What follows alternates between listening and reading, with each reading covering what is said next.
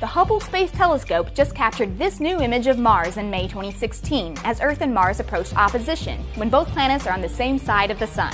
The weeks surrounding Mars opposition are a great opportunity to look at Mars in the night sky. The Hubble Space Telescope may not be the first thing you think of when you look at Mars. Hubble is more well known for its picturesque views of nebulae and galaxies outside our solar system, but it's also quite useful for studying our own planets. The Hubble Space Telescope has observed plumes of water vapor from Jupiter's moon Europa, discovered 4 of the 5 moons orbiting Pluto, and has discovered numerous icy Kuiper Belt objects in the far reaches of our solar system. Additionally, the telescope has a program to observe the atmospheres of our 4 gas giants, Jupiter, Saturn, Uranus, and Neptune. Plus, Hubble not only studies our own planets, it also collects data from planets orbiting other stars, exoplanets. So the next time you go out and look at the night sky, just remember, Hubble's got you covered. For the solar system and beyond.